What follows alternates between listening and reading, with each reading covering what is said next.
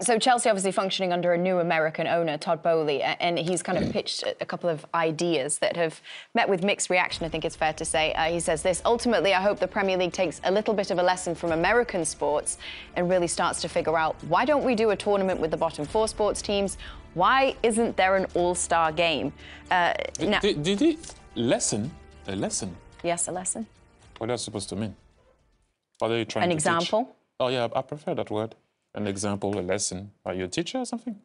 Well, I mean, there's a certain level of success within American sports with certain formats, I get it, right? but the word lesson is a bit... So, well, how do you feel about his ideas? I don't like them. Because? Because this is Europe and it doesn't work like that. Team goes up and down, all-star game for what? I wouldn't have liked. You don't like the idea? I think the public can enjoy the idea of an all-star game. But you asked me, no? I'll be honest with you. When I look at that statement, I think it's incredibly arrogant to speak about a league that you don't know. I'm not as strong as Thierry. I don't think we should ever discount ideas. Of course we shouldn't. The Premier League is an international league with owners, managers, players, and that's what makes it the best. Would you have liked it, all-star game?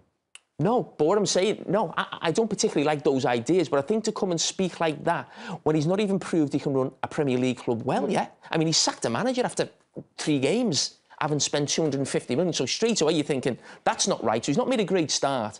To speak like that when you've been somewhere for, I don't know, 6 weeks and talk about, we're going to bring what we do in other American sports. I just think how the American public would feel if an English Premier League football owner then went to the NFL and was saying, we do this in the Premier League. We will teach you. Incredibly arrogant to speak like that. And maybe if he's coming up with ideas to improve the league, listen, there's nothing wrong with ideas.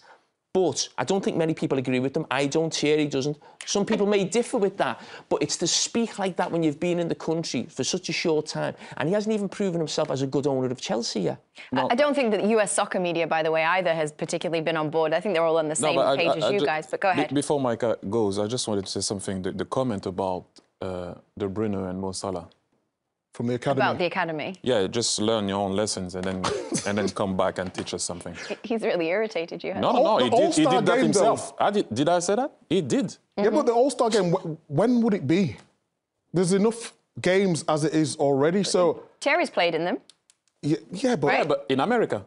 Yeah. That's what I mean. Over here, you look at the amount of games that the players are playing already. I don't know.